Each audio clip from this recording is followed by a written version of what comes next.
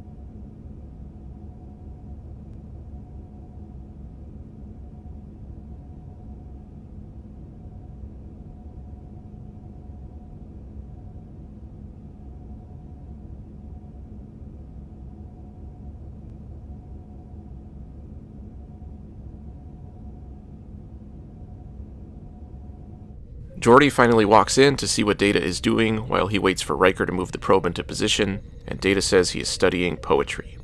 Geordi points out that there's nothing on the screen, and Data counters that the emptiness can also convey a lot of meaning. He gives a long explanation that lasts another 5 minutes and was completely devoid of poetic significance. That's what you say. He also says Geordi probably came by to talk about his mother, to which Geordi says no way.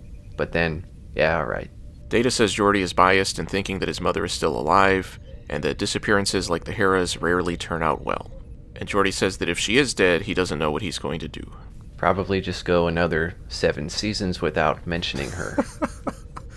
Later, Geordi is suited up, and they send the probe back in, and unexpectedly, Geordi sees his mother on the Raman. She says there's no time to explain, but the Hera is on the surface of the planet, and they need to get down to them right away because they are dying.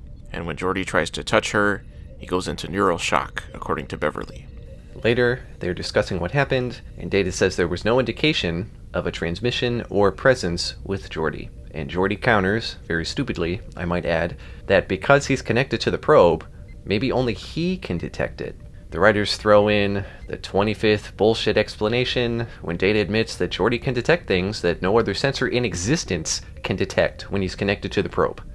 If nothing else can detect that, how would that information even be useful? What's the point of having the probe be able to pick up that info if it can't send it to anybody else? This episode generated so many questions that weren't answered, and the explanations... This episode's... Okay, let's just keep going. Also, Data uses the word phenomenon as a plural when it is singular, which is a mistake that they've made before. Dr. Soong. Oh, I'm so smart. Yeah, right. Bet when he was building him, he was like, I input a lot of program into this robot. Beverly also tries to explain why Geordi saw what he saw, which he takes as proof that he saw what he saw, even though she's making the complete opposite point. She says the human brain tries to interpret things it doesn't understand as things it does understand. And at this point, Riker could have stepped in and said, yeah, don't you remember that episode where I went just f***ing crazy and my brain made up a bunch of shit? Or that other episode where he went f***ing crazy. Picard points out that the Hera was last reported being 300 light years away, and Data says it couldn't withstand the atmospheric pressure down on the planet. Everyone shuts down Geordi's pleas to be reconnected to the probe again, and Picard tells him that Troy's expecting a visit. Troy asks Geordi about his mother, and he says the last time he saw her was 7 months ago when she took over the Hera. And he says he told his mother that he didn't have time to go over to see her, and questions whether he could have made time. So did he see her or not? It feels like there were 2 scenes that were written at different times and they didn't quite fit them together right.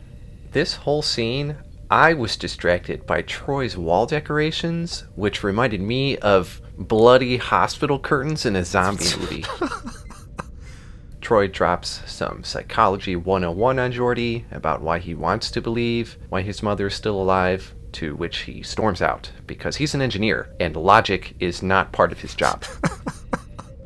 Data comes up with a plan for how to pull the Raman out using a tractor beam and a series of ships in a row that would use their shields to focus the tractor beam. But he doesn't explain why this wasn't even considered before, and instead they were going to use this experimental technology that had never been tested. Well, they wanted to see if the people were still alive first. So just pull the ship up to see if they're alive. Geordi says the plan should work, but then he starts talking about what might have happened to the Hera. He says they were experimenting with the warp drive, which may have caused a subspace funnel that basically worked like a wormhole and transported the ship to that planet. I love how he speculates a brand new technology that doesn't even exist to continue to explain his theory. And when he's asked for evidence, his only claim is, I picked up something weird. Picard asks Data if it's possible, and he says it technically is, but it is extremely unlikely. So Picard says they'll go ahead with the tractor beam plan and ignore Geordi's idea. At this point, I half suspected Geordi was just going to commandeer a shuttle, since we've already seen how easy it is to just take one and go. Riker goes to talk to Geordi in engineering about how he would always ask his father about his dead mother, and Riker would just pretend that she was gone and was coming back. And Geordi misses the point completely and continues down the path of making up stories about where his mother is. He points out that Riker had proof of his mother's death, and Geordi's mother has just disappeared and may not be dead. So naturally, Geordi goes to interface with the probe by himself when Data pops in and says he suspected Geordi would do what he was doing and tells him he can't allow him to endanger himself. But then Geordi appeals to Data's emotions with a heartfelt speech, so Data says he'll monitor Geordi's life signs. He requests that Geordi consider the possibility that what he sees is not real, and Geordi says okay. And when Geordi tells Data, "You'll have to lock me up to stop me from doing this," Data says, "Well, I can't lock you up for something you haven't done yet." So apparently the word precaution also isn't something Dr. Soong programmed into him. Geordi connects with the probe and finds his mother again, and she confirms that his bullshit made-up theory about how the Hera got there was correct.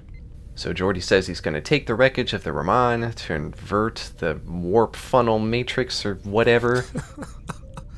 To send the Hera back through the subspace funnel to where it was before. And Data says he is picking up some unusual subspace energy, which also happened the last time Geordi supposedly saw his mother, which Geordi says must be the communication signal being sent by the Hera. Geordi starts to take the Raman down, and when things start to get dicey, he tells Data to crank up the sensory input, and Data decides to kill his friend by turning off all of the safety protocols. Geordi apologizes to his mother for not seeing her the last time he had a chance. And on the bridge, they finally detect that the Raman is descending, giving Worf his only line of dialogue this whole episode. No, he had a line earlier when he told Picard about Holt. Well, still a nice paycheck for him this time. Data says the Raman will end up getting too far for safe levels of input, but Geordi tells him to crank it up anyway. His mother tells him not to do it and touches his back in the process, which I thought wasn't possible, but whatever. Picard, Riker, and Beverly come in and tell Geordi to disengage, but he says no.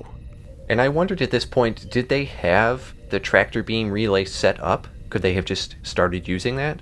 I don't think so, because they would have been using it already if they did, I would think. Geordi's mother puts her hands around his head and starts zapping his brain. So he tells them to reverse the tractor beam. So I guess they did have that all set up already. His mother then reveals that she's actually a Mortal Kombat elder god. And says that they need to go down to the planet or else they'll die. We finally get an explanation of what's going on. That is the standard, well, we don't have anything unique or interesting, so we'll just do the by the numbers fallback thing.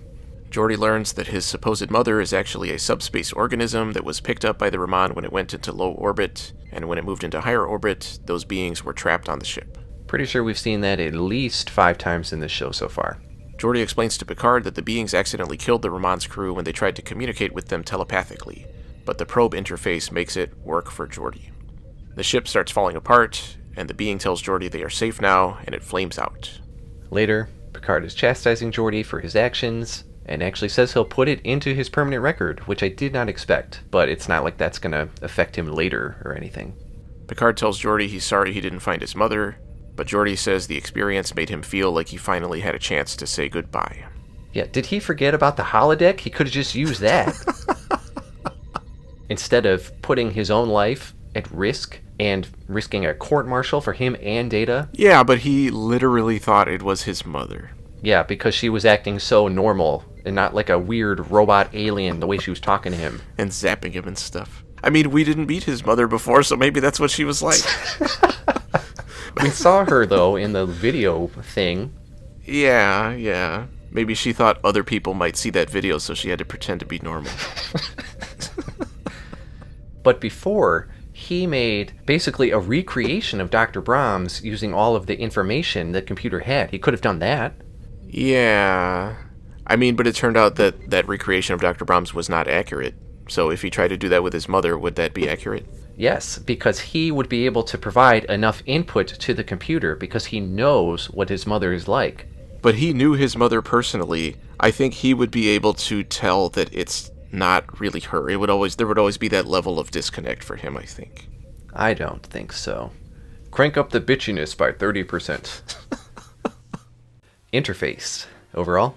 It was good to get a Geordi-focused episode that wasn't about a failed relationship, unless you count his relationship with his mom. But that doesn't mean this was a great episode.